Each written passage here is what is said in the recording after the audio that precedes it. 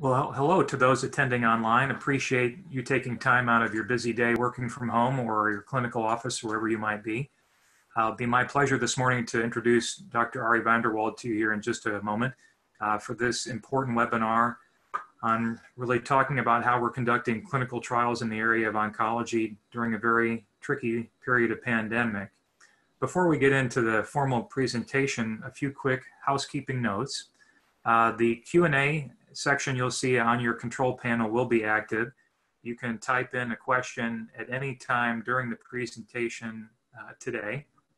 And once Dr. VanderWalde has concluded his remarks, and we have a few brief remarks from Sean Hart, the Chief Business Officer of George Clinical, we'll be taking those questions. I will read them. And if you have any that don't get answered during our limited time this morning, I will keep an archive of those, and a member of the George Clinical team can follow up with you directly on that. So question and answer panel, see that to the bottom of your screen, and we'll get started. So Dr. VanderWalde is an internationally recognized researcher providing expertise in oncology clinical trials, focusing on immune therapies for solid tumors and melanoma. His work in the pharmaceutical industry has helped lead the approval of new compounds used to treat melanoma.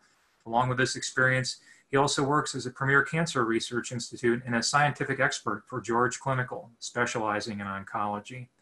Dr. VanderWalde has collaborated and participated on advisory boards with many of the nation's thought leaders and top experts in the field while holding a dual appointment with the University of Tennessee Health Science Center as Associate Vice Chancellor of Research and Assistant Professor, Hematology Oncology. He's involved in research designed to improve treatment for cancer patients by targeting therapy in a more personalized fashion based on immune markers and aberrations in cancer genetics. Without further ado, Dr. VanderWalde. So hello, everybody. I thank you all for joining. And before I start, I want to just issue a disclaimer that all doctors who are talking about the COVID pandemic in any way need to issue. And if you hear anybody say differently, they are not being honest, which is there is a limited amount that we know. There's a lot more that we don't know. And what I'm going to be talking about today is really what we have learned so far, some of which is true, some of which is the best that we can estimate, and some of which is just historically how things have played out so far. So without further ado, let me tell you a little bit about what we're going to be talking about today. The first thing we're going to be talking about is what are the risks of COVID for patients with cancer.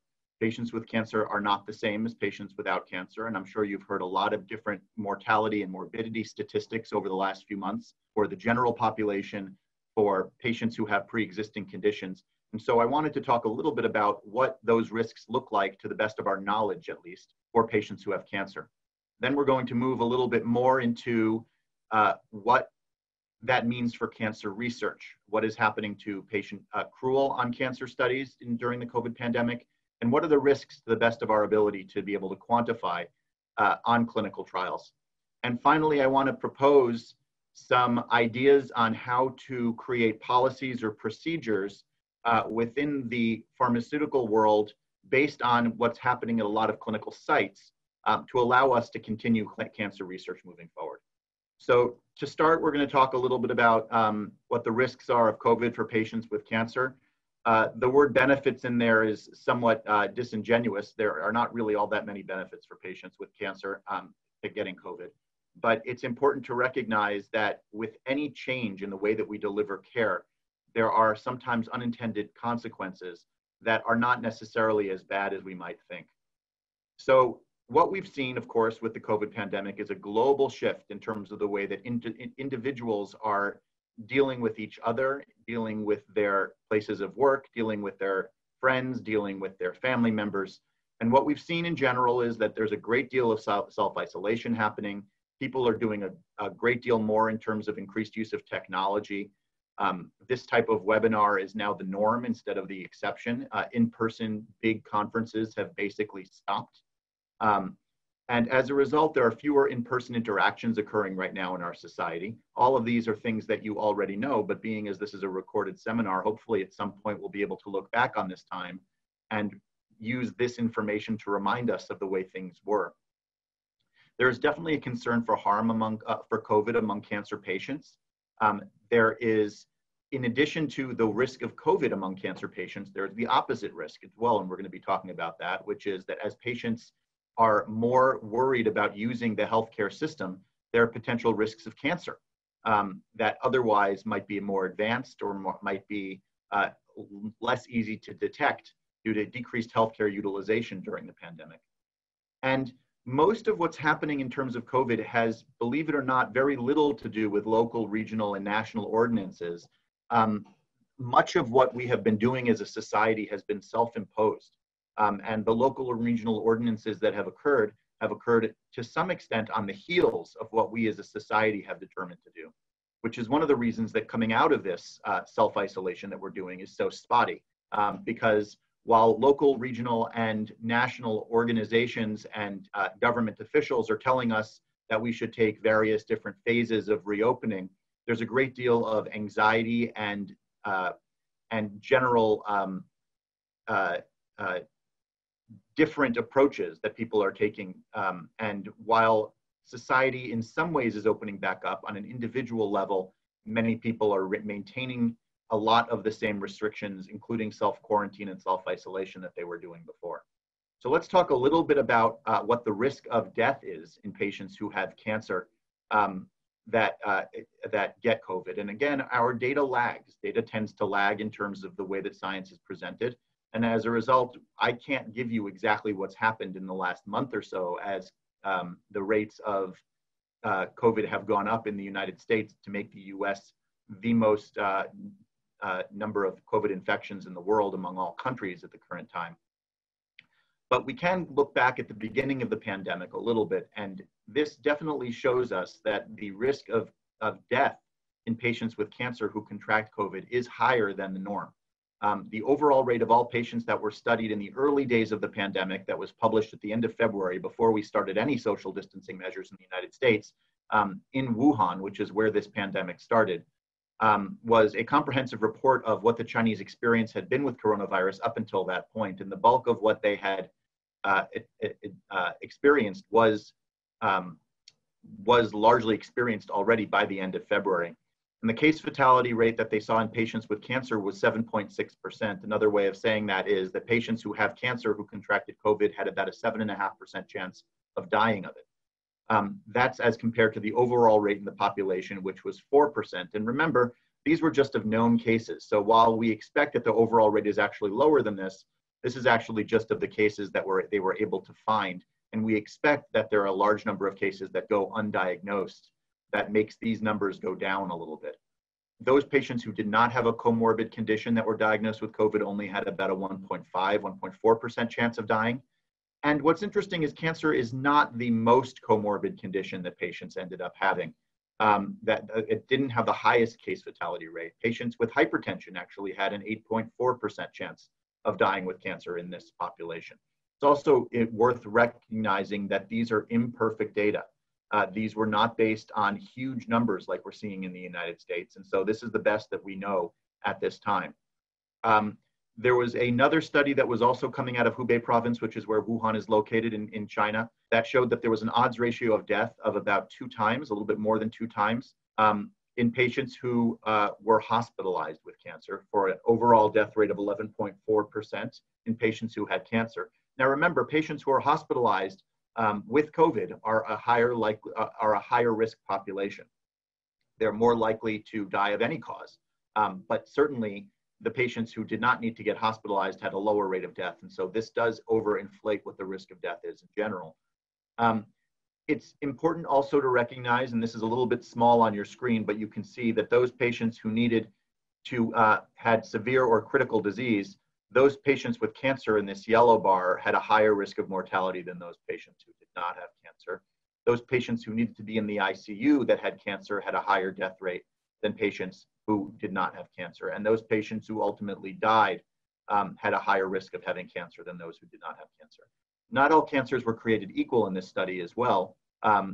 The highest risk of death was in patients who had hematologic cancers, and those hematologic cancers, for those of you might know, are those patients who are most likely to have severe immune dysfunction as compared to all those others with solid tumors.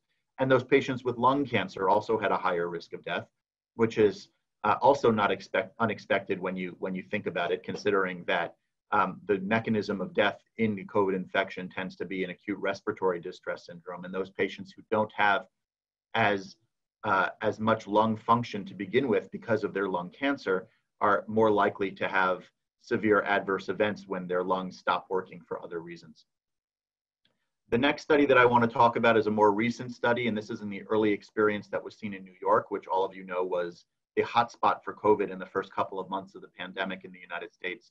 This is only patients who were in one health system in New York, and these were only patients that were hospitalized for COVID.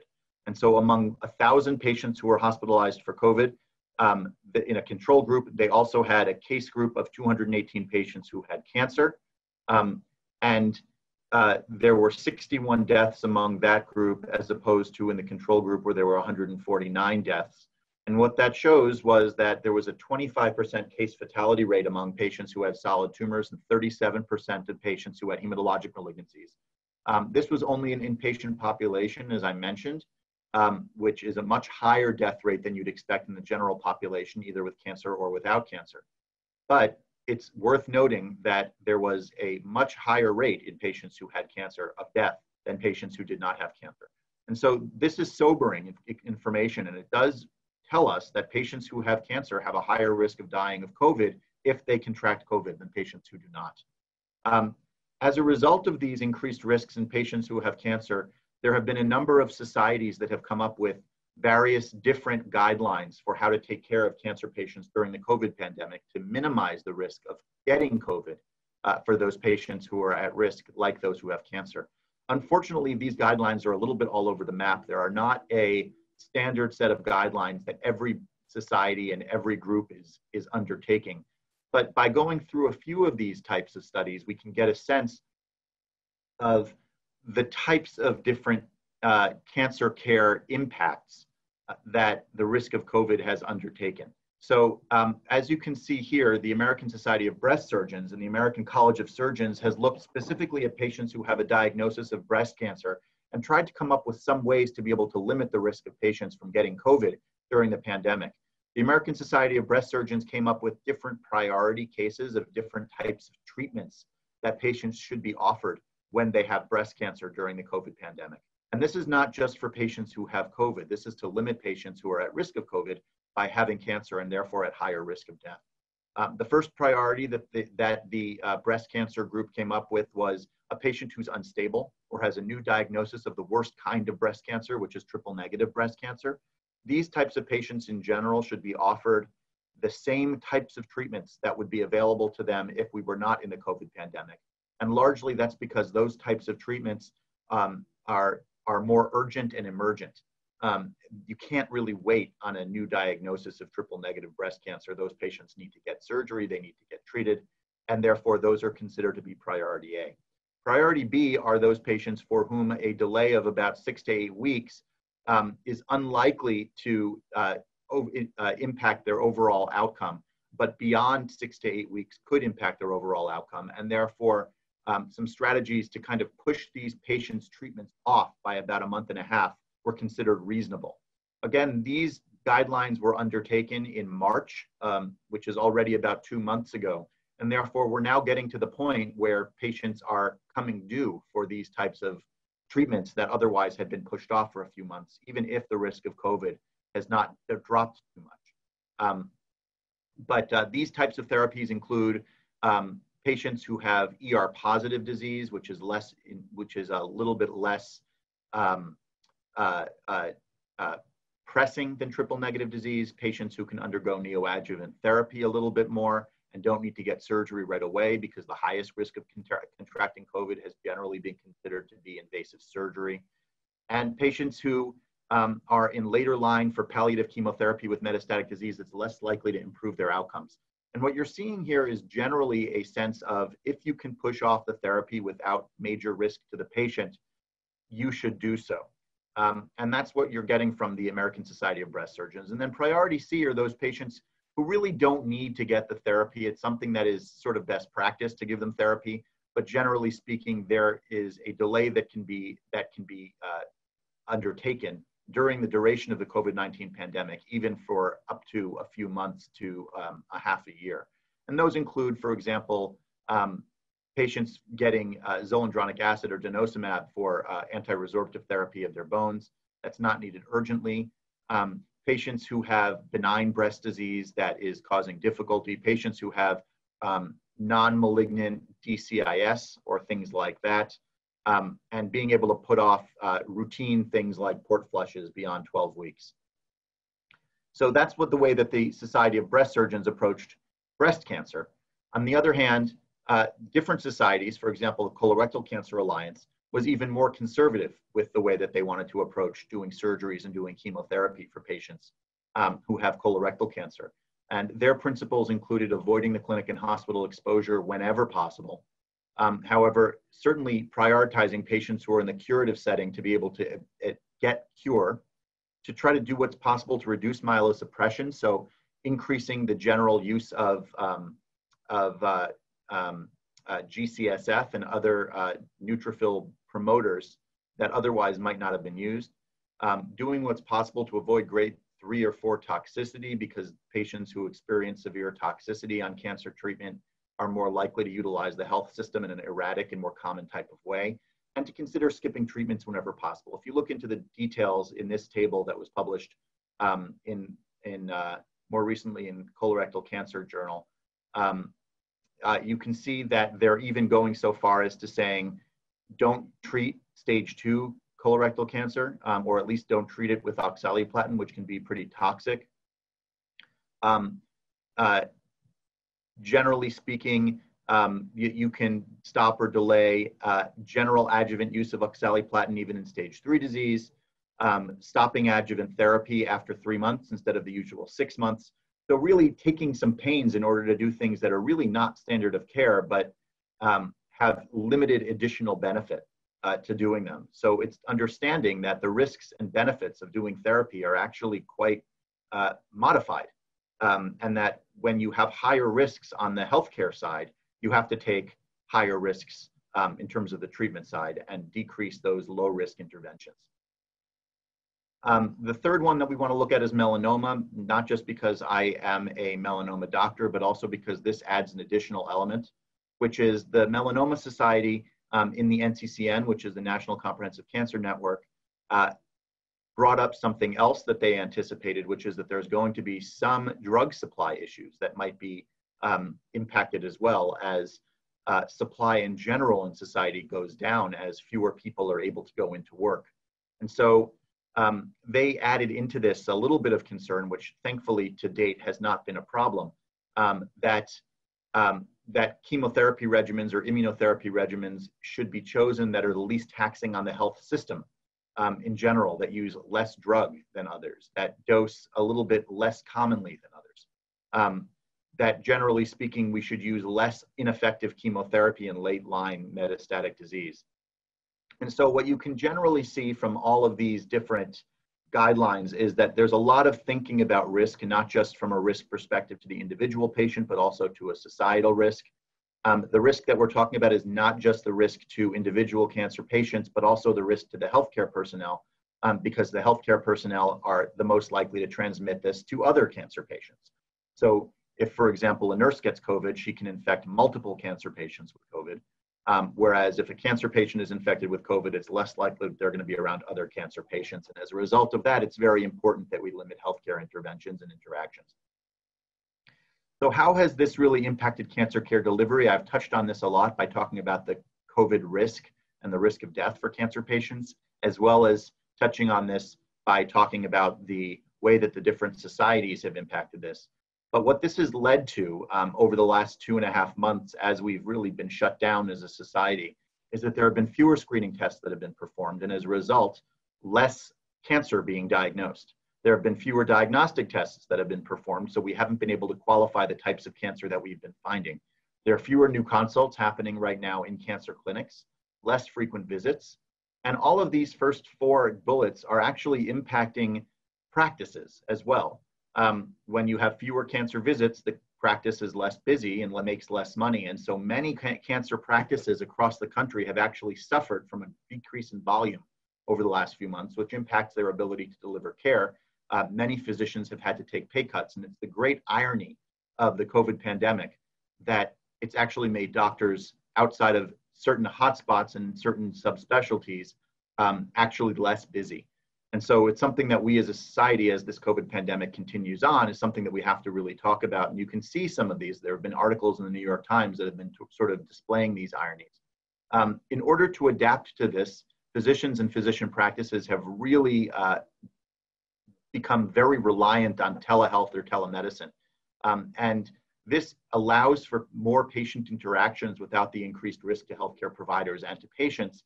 But there are limits to telemedicine as well, which is that physicians are not able to do a full physical exam. And what ends up happening in these types of visits is that there are directed physical exams, which means that patients can be seen, and therefore sort of general physical exam things can be seen over the telemedicine platform.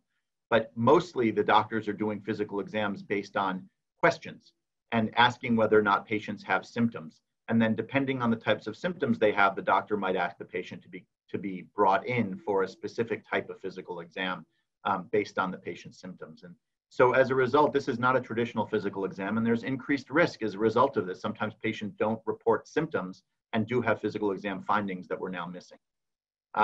There also is a potential risk of patients who might minimize their oncology symptoms because they don't want to be hospitalized and they don't want to come in. We talked already about the decreased numbers and the delays of surgery that might otherwise be necessary. And now that we're almost 3 months into the COVID pandemic, there's the question of how long can we delay things when the risk hasn't really come down too much, at least in most parts of the country. And then there's the question of recognizing that we don't have the data. And so we don't know whether or not it's truly safe and truly effective to do telehealth visits, to be able to limit these numbers of patients, and what this actually means for the provision of cancer care. Are patients going to be safely treated with their cancer, given that they're not able to come in as often, they're not getting as many tests? So we're stuck with basically the likelihood of having increased deaths in cancer patients from two different causes. The first is from COVID-19, which we've really detailed. There are fewer healthcare visits that are happening. There's a decreased likelihood of cancer screening. There's a decreased likelihood of getting treatment. And all of these things are potential risks for patients who don't even have COVID-19. Patients who don't have COVID-19 are less likely to be able to get some of the treatments that they need for their cancer, and that might lead to increased deaths. On the other hand, cancer itself might make people more likely to get COVID-19 simply because they have more of an immune system dysfunction. They are likely to have a higher mortality from COVID-19, as we discussed. And you bring both of these together, and cancer increases the risk of death in general, especially untreated cancer, and COVID-19 increases the death rate of patients with cancer. And we have potentially a perfect storm in patients who have cancer where their outcomes are potentially worse. So let's move on and see, where does research impact this, and where does research come in? And we want to talk about two things here. The first is, can we safely continue doing research trials while we're in the midst of COVID-19? Does it continue to be something that we should be doing and is worthwhile to do? And number two is, what has the COVID-19 pandemic done to accruals onto clinical trials in general? So there are actually risks and benefits in clinical research under COVID-19. The column on the left, it talks about some of the benefits of continuing to do research. The column on the right is talking about some of the risks in continuing to do cancer research. And generally speaking, all of the benefits of cancer research continue to be there. The most important is, in patients who have a risk of COVID-19, there is continued benefit of therapy. In patients who are already getting benefit when they're on a clinical trial. Somebody who's on a clinical trial and doing well on that clinical trial, we should assume that those patients, especially in interventional trials, are benefiting from being on that clinical trial. Do we want to remove that benefit from those patients? Additionally, there is a potential benefit from experimental therapy. Most of the studies that we do in our business are using drugs that we hope are going to be more effective than what the patients might otherwise have access to. Patients who are on clinical trial tend to have study navigation and care navigation that's provided to them that is beyond what they might get in standard of care. and therefore having a health system and a healthcare team that's looking at them more closely because they're on a clinical trial could provide benefit as well. There continues to be a social benefit from research. Our society benefits from being able to do research. We're able to get new therapies, and that shouldn't be discounted. And then in addition, we now are having a large natural experiment, and at the risk of sounding crass, we're going to be able to learn a lot about what happens to patients when there's that higher risk of COVID-19 on our clinical trials. On the other hand, there are the obvious risks. So a risk of patient, because of their increased number of visits, that they might have higher exposure to the virus and therefore an increased risk of death. There's the risk to caregivers and medical staff from the increased number of interactions with patients.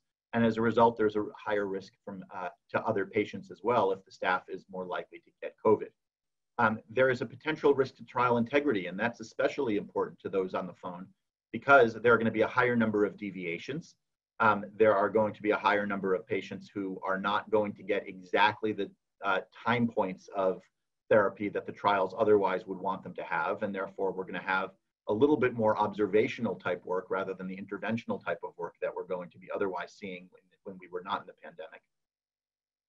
And the toxicity of trials might actually increase the risk of COVID-19 severity. I talked before about the risk of having grade 3 or 4 adverse events on a clinical trial, and we talk about these all the time. Many of our trials are actually looking at severe toxicity as an endpoint in our trials, and that might make patients more likely to be able to get COVID-19 because they're having more visits due to the toxicity, and they also might be more likely to have severe COVID-19 severe COVID-19 disease because they are having side effects from their therapy. So all of these risks should not be discounted. While there are benefits to continuing research, there are increasing toxicities both to patients, healthcare providers, and to the trials themselves. And I think that that's something that we really need to think about as we're moving forward with clinical research during the COVID pandemic. As a result of some of these things, we've seen both among sites, CROs, and sponsors that there's a higher reliance to a number of different things under the COVID pandemic than we had seen before. The first, and I've talked about this already, is telemedicine and telehealth. This is happening, and it's going to be happening on clinical trials, whether we like it or not. This has a positive impact because it allows for more patients to be treated with on clinical trials than otherwise would have been, but it might make it more difficult to be able to explain risks and benefits to patients who have not yet given consent. It might make it more difficult to obtain informed consent from patients. What's important to recognize is as long as patients sign a hard copy of a consent form, believe it or not, most IRBs, including central IRBs, commercial IRBs, and most local IRBs, don't require specific permission from that study to be able to obtain what's referred to as electronic consent. So there's a difference between electronic consent and remote consent. Remote consent still has the patient sign a hard copy of a document, and that doesn't always need to happen in the presence, in the physical presence of study staff. And so it's possible to do informed consent even for interventional studies as long as a patient has a copy of that consent form, signs it, and in some way gets it back to the study staff, where the study staff is able to sign it, say that they witnessed it over telemedicine.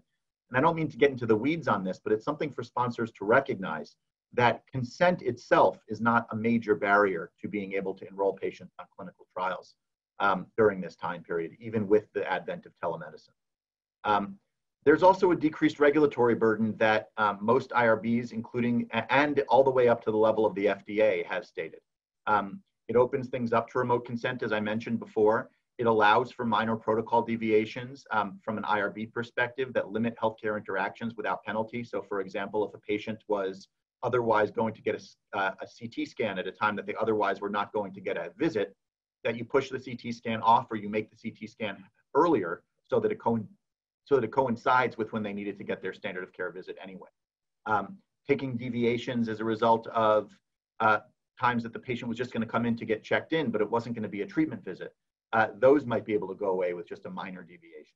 And so while ultimately it's up to the sponsor, the guidance that we've been getting from IRBs and the guidance that we've been getting from the FDA and the NCI and the NIH have all said that these minor deviations certainly can be allowed even for registrational studies going forward. And so sponsors can take a look at that as well. Another change that we've seen for research is that patients are less likely to want to come into the office. There is no way to get rid of every extra visit that patients end up getting. And as a result, because the patients don't want to come in at all, if you're going to be going on to a clinical study that's going to be treating a patient every week instead of what they would have gotten in standard of care, which is every 3 weeks, a patient might be less likely to want to participate in that type of study. And so those studies might suffer from enrollment problems.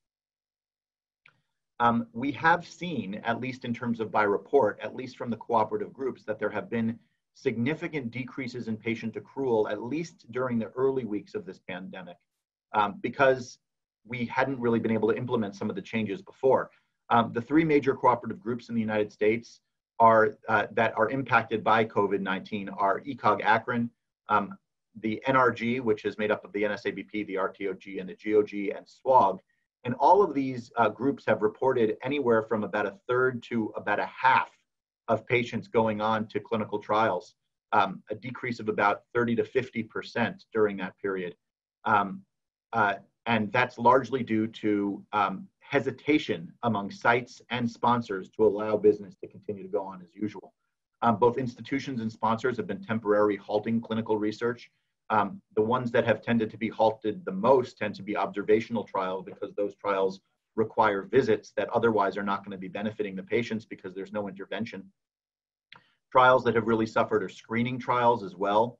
Symptom management trials have particularly suffered. And then placebo-controlled trials have suffered as well, because it's difficult for physicians to justify to the patient when there's a 50% chance that the patient's going to be getting no intervention at all, but still getting a placebo, that they have to come in for a 50% chance of getting absolutely nothing and just exposing themselves to clinical research. Placebo-controlled trials in cancer are usually limited to curative intent, usually in the adjuvant or neoadjuvant setting, where there's no better therapy that's been designated. Adjuvant trials tend to suffer a little bit as well, depending on whether or not they're placebo-controlled. And then there are a lot of sites that have stopped all new accruals. There are sites that just say, you know what, this risk is a little bit too high, and the regulatory burden to try to be able to get all of these things to happen and to change the way we're doing business in general is just not worth it. And we've seen a number of sites say, you know what, we're shutting down for, new accruals due to this. There are also certain industry trials where the sponsors themselves have said, you know what, we're not willing to take the risk of COVID into account, and the patients need to come in for every single visit, just like they were doing before. And many sites say, you know what, we're not willing to do that. And so there have been studies that centers that I've been associated with have basically had to internally close those studies because the sponsor was not willing to be able to take those deviations into account. And it's something that each sponsor needs to think about, because it's not appropriate right now for sponsors to say, business as usual, we're ignoring COVID. That's neither responsible conduct, nor is it what's happening in general in the industry. And so I would caution those sponsors from basically saying we need to continue to do business as usual and not take those things into account. And that is going to impact accrual to some extent if a sponsor says, no, you have to, sites will balk. CROs will balk. They will not say, we are just going to allow these trials to continue as usual. They will shut those trials down, and we've seen that happen. So what do we talk about next? So how do we try to make it so that we can get research to move forward at a site level and at a sponsor level? And I'm a little bit over time here, so I want to apologize, but this is the last section that we're going to be talking about. So what most sites have done and what most sponsors have done is, of course, give the highest priority to patients who are going to be continuing on active treatment. It is the most important thing to recognize that patients who are on active treatment are most likely to be benefiting from that treatment, and stopping a cancer trial in the middle of a treatment for patients is largely unethical. And so patients who are on trial need to stay on trial. And that's really been the first thing that most sites and most sponsors have been trying to prioritize during the last 2 months, is make sure that those patients who are on study can stay on study. Those patients who are getting active drug can continue to get active drug. The second thing that really has to happen is that the staff and the CROs really need to stay in contact with their sites and their study participants to make sure that the safety concerns or the willingness to continue on study are addressed to those patients. The IRBs and generally the national institutions are making sure that we recognize that the risks have changed for our patients, and that patients should be asked about whether or not they want to continue on study with the increased risks of the COVID pandemic. In effect, every informed consent process includes an assessment of risks and benefits. And with the COVID risk, that changes the risks and benefits for patients participating on study, and the patients and the study participants and the sites need to be able to communicate that to patients. And that should be provided by the sponsors and the CROs. Generally speaking, for patients on active studies, what we're really recommending and what most sites are doing is they're doing what they can to collapse studies into those where they're going to be getting therapeutic visits. So combining visits or limiting those visits there into studies where medical care is already being performed. And being a little bit lax as far as that's concerned from a sponsor perspective is quite important. Allowing for telehealth visits for follow-up whenever appropriate is something that sponsors can do as well.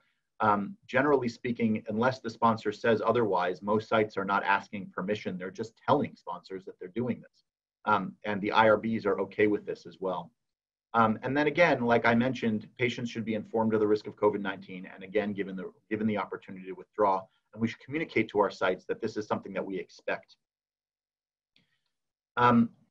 The question of new subjects on clinical trials, there is a path forward to putting patients on clinical trials right now that are already open. Remember that the reason that most patients who give consent for clinical research are doing it because the research study is the best possible cancer care. That's something that the NCCN says very clearly, that clinical trials are the best care available for cancer patients, and that when available, a clinical trial should be considered to be the same as standard therapy, if not better. However, there are certain studies that it's not the case. And so generally speaking, what a lot of sites have done is they've asked for physician approval before, either from the primary investigator locally of the study or the medical director of research at each site, to approve each patient going forward on an interventional study. Generally speaking, I consider that site level intervention where the PI has to determine whether or not a patient is at higher risk to be sufficient. I don't think that a CRO or a sponsor needs to get down into the nitty-gritty to be able to determine whether or not each individual patient has a different increased risk for going on the study during COVID. Where a sponsor and a CRO can intervene, and where I believe it's appropriate for them to intervene, is whether or not the study is going to be kept open in general. And that's something that each sponsor really should take a hard look at their study and say, is this study really at the best interests of all of the patients going on to the clinical study or not? And should the study remain open for accrual? Most sites have research committees, and research committees at sites might decide to internally halt enrollment. And when CROs and sponsors are looking at site performance during this period, they should be wary of holding sites accountable to research enrollment predictions that they had done in the past, because some sites might internally halt enrollment. And again, that's particularly the case for adjuvant studies with placebo controls. We need to, as a industry, we need to allow for remote informed consent. That's not the same thing as virtual consent. It's not the same thing as electronic consent. It means that we allow, as I talked about before, it means that we should allow for patients to give consent from afar as long as they sign a consent form. There can be sponsor requirements for remote informed consent. Here's an example at the end of this. So if you allow, for example, a patient to have a copy of the informed consent, sign that copy of the informed consent, send it in, make sure that that copy of the informed consent is signed at least over the television, over the telehealth visit, with study personnel and the PI, or the PI depending on the study. Make sure that it's documented who conducted the consent decision and the consent discussion. Document that the patient was able to ask questions and express concerns. All of this stuff, which has been done in person in the past, can be done remotely. And then make sure the patient's got a signed copy of the informed consent and sends their signed copy in some form or another, whether it's by scan and email or by hard copy and mail to the study site, so that they can put that in the study binder. And this is something that CROs can communicate. This is something that sites can communicate. This is something that IRBs can communicate, and something that sponsors can communicate. Opening new studies in general has run into a little bit more of pushback. Most of the reason that new study pushback has come into effect is because of two main reasons. The first is all of these new changes that have happened has really taxed research departments at sites. It's very difficult to keep up with the new policies and policy changes that have occurred on a site level with each individual research study.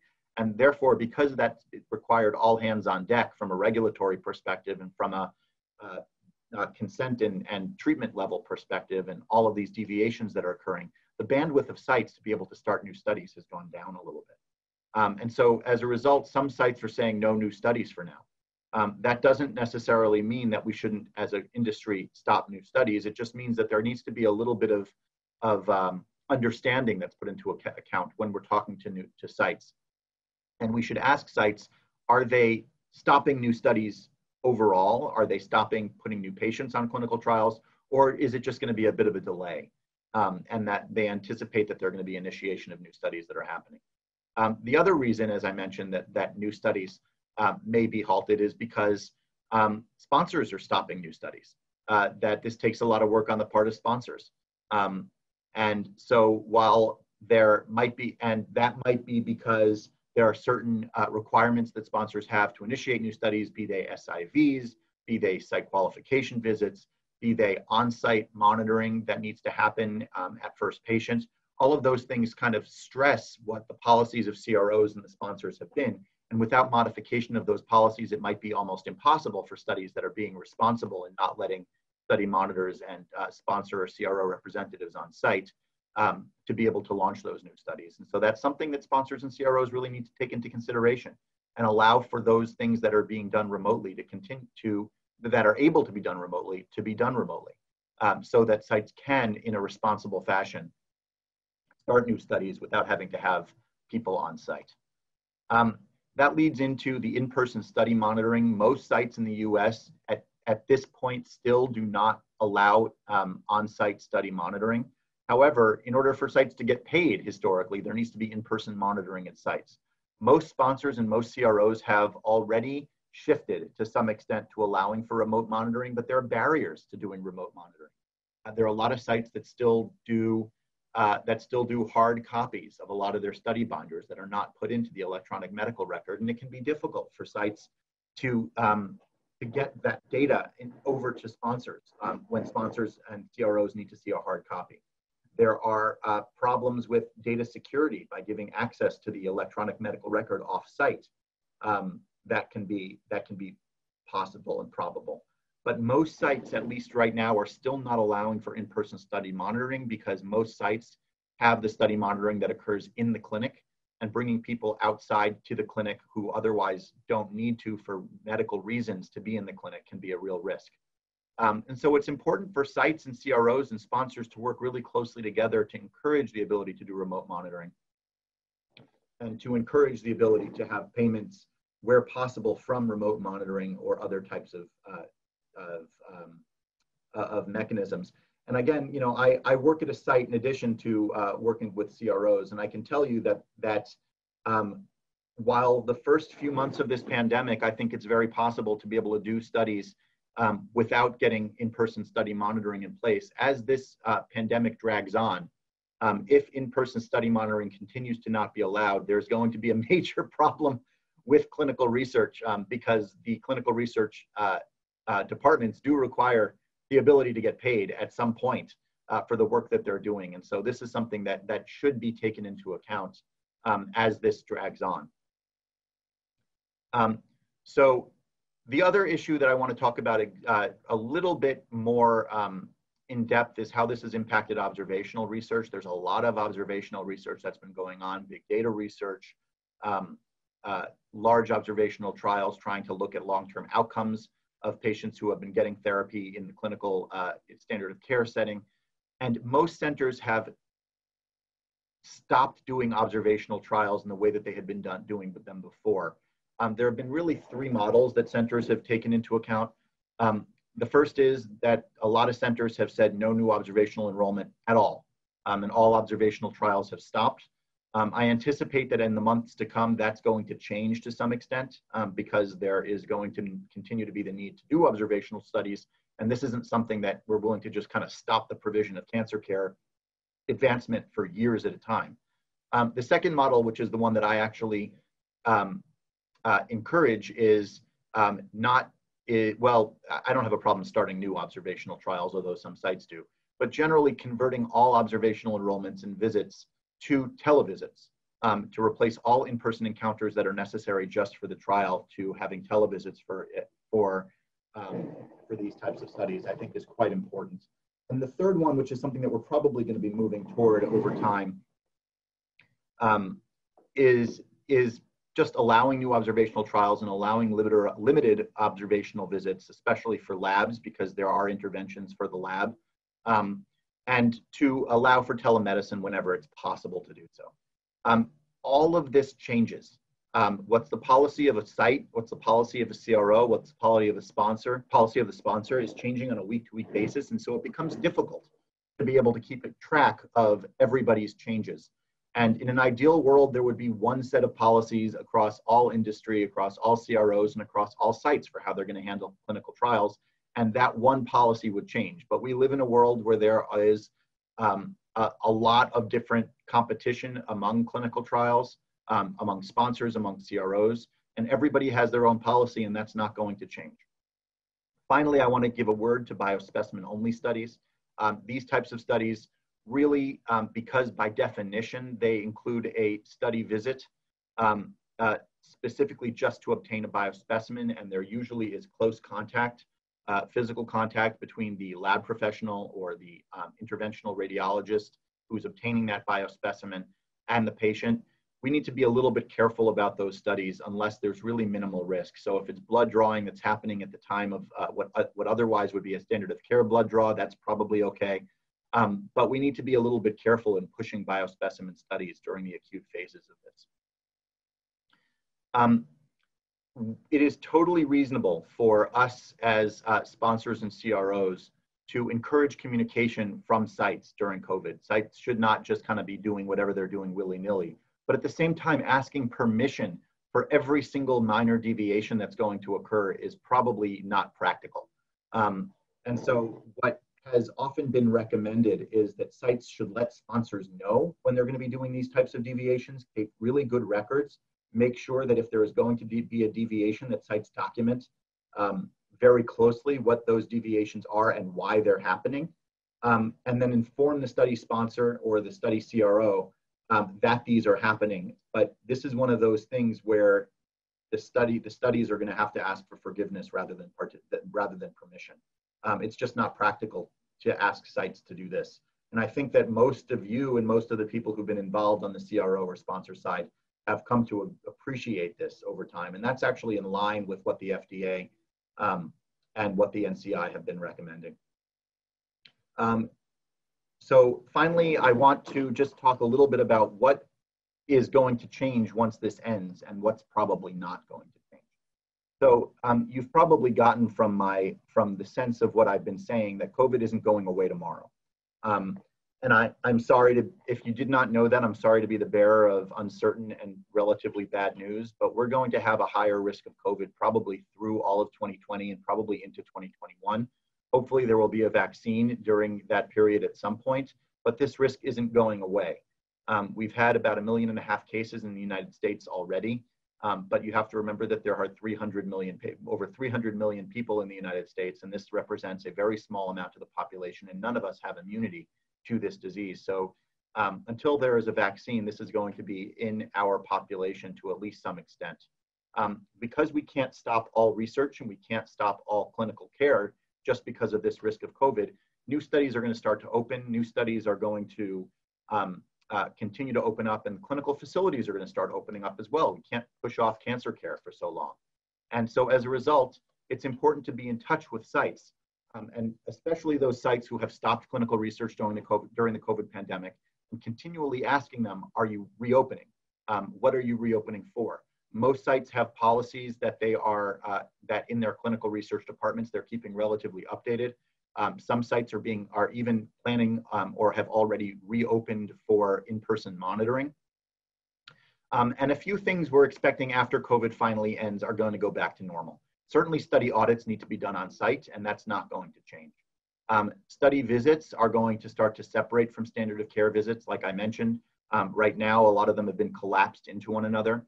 And some SIVs at least will go back to on-site, probably interventional studies where the CRO or the sponsor needs to be assured that the study material has made it to the site, that the lab is where it needs to be, that the pharmacy is where it needs to be. Some of these will go back. What probably will not go back is the telemedicine is not going to go away. There are going to continue to be telemedicine visits. Telemedicine is something that had been happening somewhat sporadically before COVID, but it was always going to be the way of the future.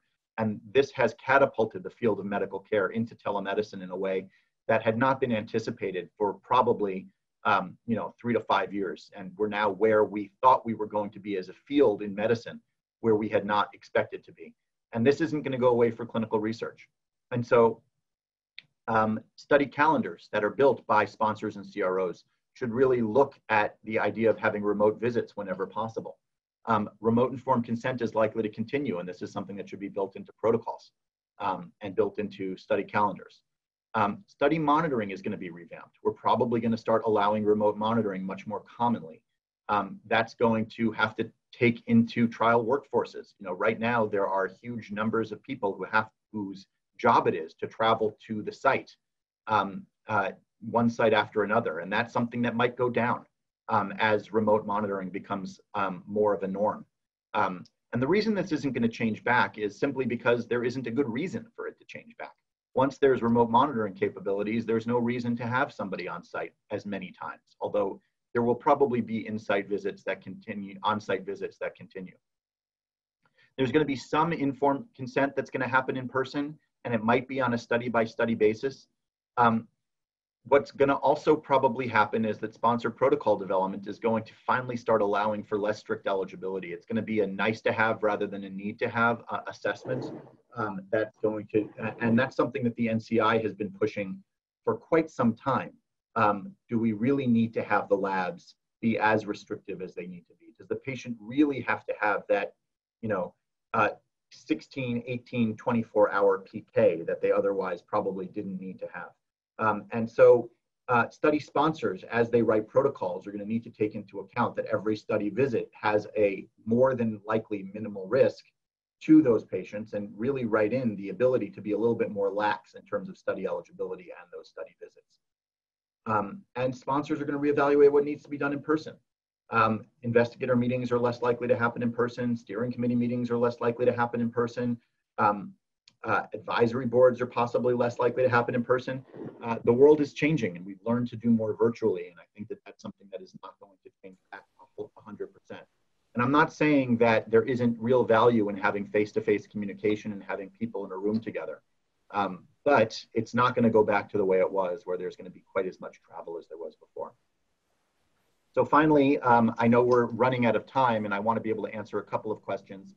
As I mentioned, COVID-19 poses a unique risk to cancer patients, that there are clinical recommendations that are changing and changing the way that we produce cancer care during the pandemic. Clinical research has been hit during the pandemic, but there are ways to be able to bring it back as long as we perform research modifications on the sponsor site and CRO side. And some of these modifications are going to be long-term. So I'll wrap it up there. I want to let Sean Hart speak for a little bit, and then I'm happy to answer questions in the last few minutes. Thank you, Ari. This is Sean Hart. From all of us at George Clinical, Ari, I want to thank you for your time and careful detail in this presentation and your professionalism to give us the insight to how the world is changing due to COVID-19, especially in oncology trials. Just to give people a quick note, Ari and I have worked together for a long time. We have a strong belief here at George Clinical that scientific leadership is vital to drive the studies that we conduct. We manage for our clients in the pharmaceutical and biotech space. We believe the knowledge that the scientists and expert scientists and medics bring to help drive everything from protocol creation to manage at the site level, to educate, to keep us informed of standard of care is so very, very important. A little different about us here at George Clinical. Our roots actually started in Asia Pacific, and then as time went on, we grew into Europe and the United States. And I say it's a little different because it gives us a different perspective on studies. Obviously, things like COVID-19 were affecting us very early in the pandemic back in October. We were doing assessments and risk assessments and thinking about remote monitoring and things like that because it was hitting China, and China is one of the places where we have a large office, a number of offices. So to the point of Ari, we do have a key area of focus. One of our true key areas of focus is oncology. We've seen this affect us in the 38 countries we're in right now, and running oncology studies, and each one is a little different, meaning each country and how it's being affected. But just to summarize, we do believe as a company that to offer best-in-class science allows us to drive our service and the services that we create for our pharmaceutical clients to focus on the solutions we bring. And this is clearly one of those areas where study participation and enrollment and as the pandemic spread has affected us differently, where China is now much more up and running. The US, as Ari has mentioned, North America slowed down, and we're kind of coming out of those times now. But I guess if there is one, I don't even know if it's a silver lining, but a stop like we've all done with the shelter in place and working remotely, is looking at every single process we have, starting again last October and allowing it to get into full effect now with the remote-based healthcare, the remote-based monitoring, allowing us to use those processes and that change to continue where we can, to enroll the studies that were up and running and to bring new solutions to the ones that are here in front of us. But we thank you very much, Ari, as the Chief Business Officer of George Clinical. I look forward to working with you closely. So why don't we give you some time back to answer a few of the questions. Thank you, Mr. Hart. Dr. VanderWalde, we've got just a couple questions. So first, I think back on slide 8 of your presentation today, you'd mentioned guidelines for treatment, and obviously those were evolving a bit. The question revolves around, would these guidelines impact the decisions of investigators or even the patients themselves and their willingness to participate in a clinical trial due to not wanting to risk some of the unknowns right now in treatment? So the short answer to that question is yes. And I think this is something that has to be communicated to patients, that these risks and the way that these societies are changing their prioritization might change the way that patients view this as well. Patients are an independent entity that are able to evaluate risks and benefits themselves, and they just need to be informed. And so it is important for investigators and CROs to make sure that the patients are given the same degree of information that the sites are given. And it might impact their willingness to undertake risk. That's added to the ability to undertake risk that they already have to do for cancer studies, and it should be part of the consent process. Second question we have is just a simple logistical question, Doctor. How will patients be screened for COVID-19 typically during the recruitment process for current trials or upcoming trials?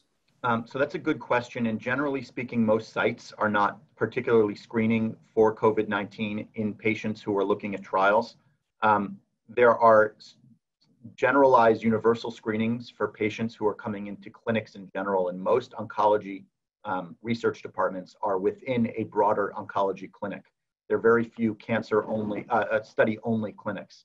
And all clinics have universal screening guidelines. So they take temperatures when patients come in. Patients are asked specific questions to see whether or not they've been at risk, if they've had travel, if they've had exposure to somebody who's had COVID, and whether or not they've had any symptoms. And that general type of questioning that occurs at the clinic level, I believe, is sufficient for patients who are otherwise going to go on to clinical trial. I don't think that it's necessary to have a patient take a swab for COVID before they go on to the study, unless they have symptoms.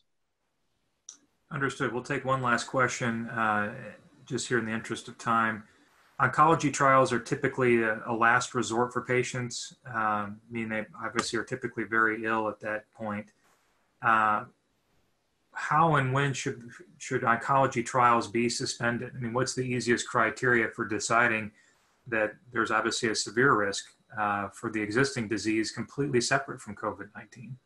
So it's a good question. I want to challenge the assumption that clinical trials are only last risk. In fact, the best clinical trials right now that are available are usually instead of a good standard of care that's available for patients that we expect to be that we expect to be even better standard of care. First-line trials, second-line trials, adjuvant trials. But given that there are clinical trials that are late line when there's no good effective additional therapy and those patients tend to be sick, clinical trials already have some provisions built in to make sure the patients aren't very sick. There's ECOG performance status requirements usually where the patients are still relatively functional, but the point is well taken that patients who otherwise were going to go on to hospice probably shouldn't be going on to clinical trials. Simply because you're increasing the risk of them actually getting COVID and really less additional benefit. But I don't think that it's necessary to, across the board, say, oh, well, we shouldn't be doing clinical research in these patients. I think it should be on a study-by-study basis and a conversation that occurs from a sponsor, CRO, and site level to be able to determine whether or not that study is appropriate or not.